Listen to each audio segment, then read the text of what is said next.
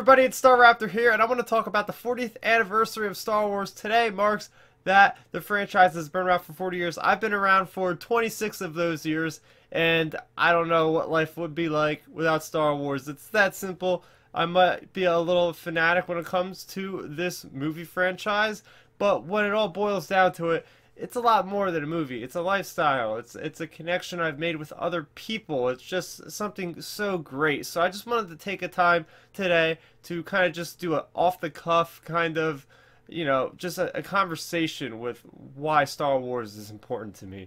So to trace back, the importance would be going all the way back to my first memory of Star Wars. And those of you that have watched my Q&A, I've answered a couple of these questions, but for those of you who haven't learned, well, I first started by watching Return of the Jedi. This is the OG version, the non special edition.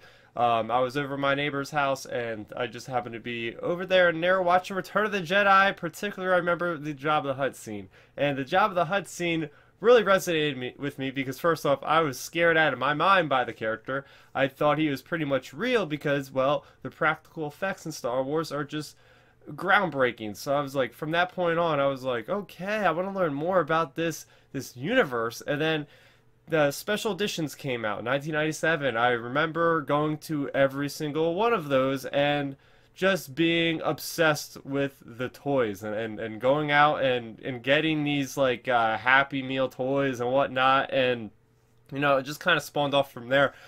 Things that I really liked about Star Wars were mainly the aliens. First off, I really enjoyed the Maz Eisley scene. I think that was excellent. I really loved just kind of getting an idea for how big the scope of the universe is, how big the galaxy was, with all these characters that I would kind of think in the back of my head about, oh, what his backstory might be and where he might be. And not only that, was in the first Star Wars, these space battles were something that were just absolutely extraordinary. I just couldn't get over how George Lucas conceived of this, how some singular person was able to come up with this amount of lore, this amount of backstory that seemed like it could have really been in the past in another galaxy.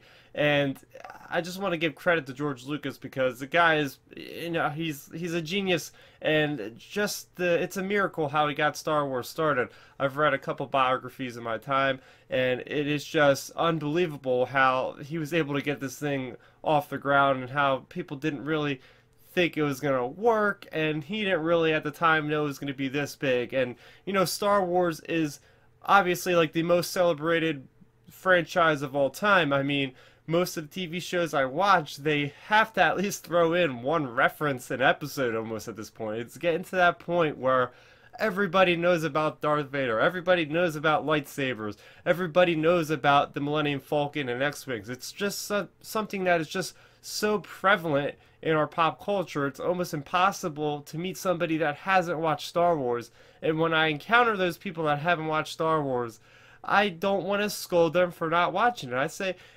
let's sit down and watch this thing together because it changed my life, and I would love to see what your perspective is on that. So my favorite character in all of Star Wars is Luke Skywalker. He was my first character that I really connected with. I mean, I guess in a kind of way I sort of looked like him, people might say. So that kind of was something that was in the back of my head, like, oh, this guy sort of looks like me in a way. I kind of want to, attach myself to what this guy's going through. And just the fact that he sort of started out, these very humble roots. He was just any other person like you or me that was just, living, doing the same thing every day. And then he gets this opportunity to explore the wider galaxy, and that just is something that was just so profound. Like, he gets embroiled in this entire conflict between good and evil, and that message of good and evil was something that really resonated with me. And it just, like, Star Wars itself has taught me so many lessons about family and friends, and just keep going forward, determination. There's so many good themes that just, move beyond that this is just a movie. And, spawning off of that, so I do remember seeing The Phantom Menace. And The Phantom Menace, I was about 9 or 10 when that came out, and I remember the hype was unreal. And just the build up to that with all the promotion, all the toys. Like the toys, holy crap, guys. That is one of the biggest things I can take out of being a Star Wars fan, was just the action figures. I remember mailing away for the Mace Windu figure. I think the Stap with the battle droid was also another mail-in with the Star Wars inside. Are really, those are going back in the day, man. Like I was literally making up scenes. Like I've never been one with film. I've never been that much of like a storyteller. I never really wrote much. But what I did do with these action figures was I would make these elaborate kind of storylines where I would just act out scenes with the action figures. I mean, I'm sure most of you guys did the same thing. You know, it was just something so fun, and I just remember spending hours with that. I have about 3 tubs worth of the Hasbro Power of the Force figures, which are what I was going around collecting, and it just added something else entirely to my fandom of Star Wars. And moving off from that, my history with the Star Wars video games I want to talk a little bit about. And with the Star Wars video games, I remember playing Super Star Wars, and wow, was that game really hard. This is back in the heyday of the Super Nintendo, and you know, there were cheat codes and stuff, but honestly, like if you didn't beat the game in like one sitting, you would have to pretty much like play the game over again from the first level. And I remember it just being so hard. That first level with the Sarlacc pit popping out, it was just something else. And then I played Super Empire Strikes Back. I think I got to like Cloud City in that game. And then Return of the Jedi, I don't think I ever beat that one. I was right there at the end with Palpatine and Vader. But damn, they were fun, but they were really, really hard. And then moving off from that, I remember during the time of Nintendo 64, I remember I'd saved up like all my money from like Easter and Christmas, my birthday, for a long time to buy an N64 because Star Wars Shadow of the Empire was just released, and that was the catalyst for me to buy the N64. I was like, I need that game because back in these days, you know, there was no online. So I would go over to a friend's house, or people would bring over their N64 and play it, and they would have Shadows in the Empire, and I would see Boba Fett and Slave One, and you'd have to battle against them. I was like, there is no way I'm not buying this damn game. So I literally went out there and I bought this game, and I've spent hours and hours and hours playing this game. This is back in the day where I would just like literally play through a game probably like 10 times. Like I didn't really have a job being I was 10 years old or whatever, so I didn't have many games to play with, so I would just continuously play and play the game again. Another great memory I had of the N64 was the Rogue Squadron game, and that was something that just like solidified my obsession with Star Wars X-Wings and the vehicles in Star Wars, and I just absolutely love that. Fast forward a couple years forward, and yeah, we got the GameCube, which also had Rogue Squadron. I played that game like every summer for a long, long, long time, man. It was one of those games where I think I might actually have the record for myself of beating that game the most out of any games I've actually completed. It was just an obsession. And then I remember this is a fond memory of the Xbox, the original Xbox. There was a game coming out called Star Wars Knights of the Old Republic, and holy crap, that holds a special part of my heart, guys, because I remember I would go to the supermarket with my mother, and she would get her all her stuff, and I would say, oh, I'm gonna go to the magazine aisle, and I would literally pick up like the gaming magazines and Star Wars Insider, and I would stand there for what seemed like hours just reading, flipping through these pages. I actually liked to go to the supermarket because I wanted to read about Star Wars and games. And I kept seeing these articles about this new upcoming RPG, which I didn't even really know what that was at the time, of Star Wars Knights of the Old Republic, and it was supposed to be set 4,000 years before the original trilogy. I was so down with playing this game, guys. Like, I was like, yes, let's play it, and I don't have the money to afford this new system. So yeah, I would go over to my friend's house, and I would just constantly like play or watch him play it. And that again was another game that caused me to buy a new system. Do you see the trend here, guys? Literally, I'm just buying new systems because of Star Wars games.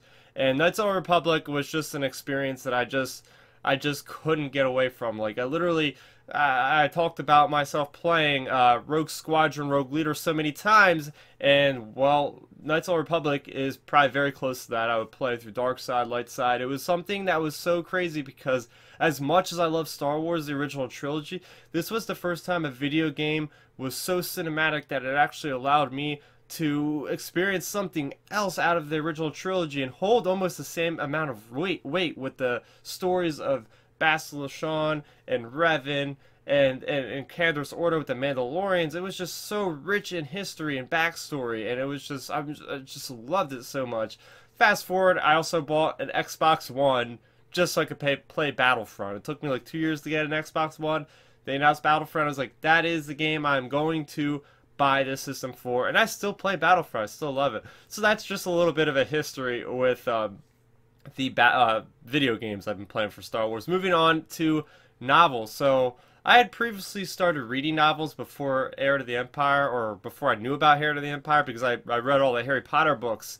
And then I found out about these Star Wars books, and you know, there's tons of them out by that point because I was 12 or 13 or something like that.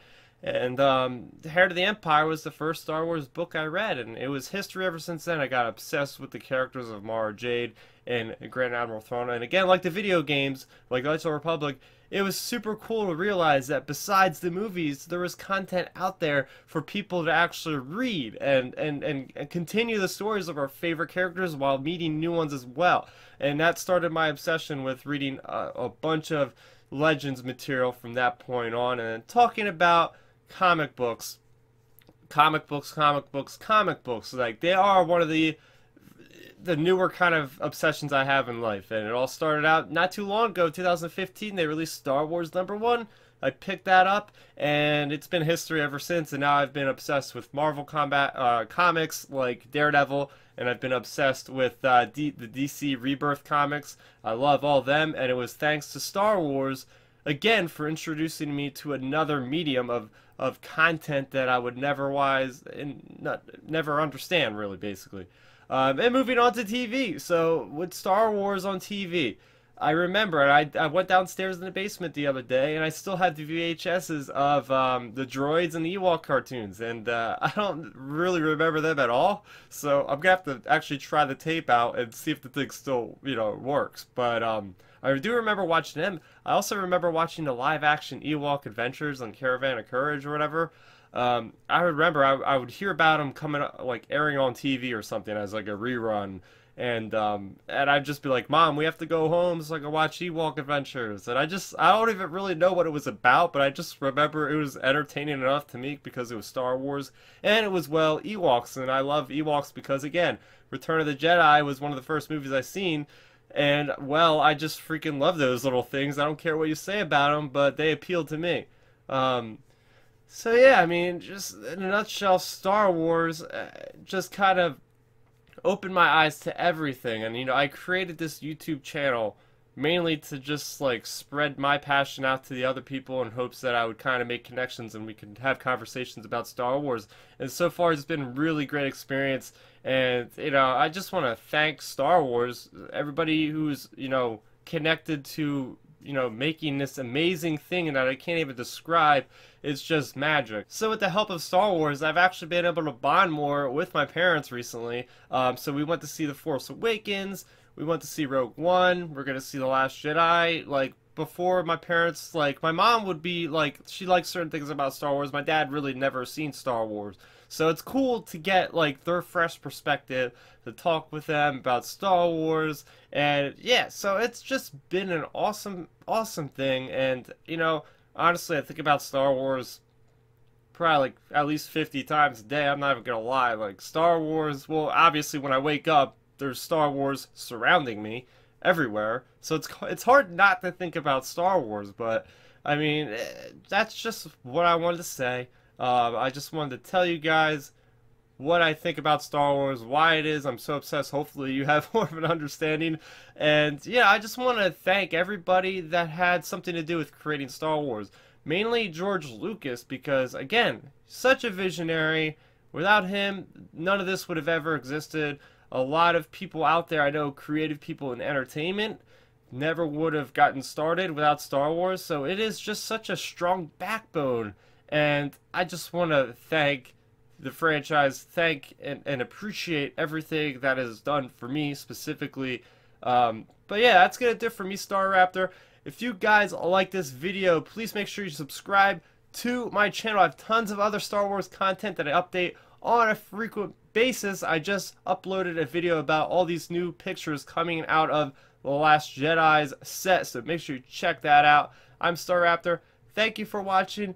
May the Force be with you, and happy 40th anniversary Star Wars. So, did you like the video? Then make sure you rate it a thumbs up, and if you did that, go over there, hit that Starrapter head to subscribe to my channel. Doing so will keep you up to speed on all of my latest content. Speaking of which, you can see a couple of my recent uploads down below. I'm also on social media, so what are you waiting for? Let's start nerding out.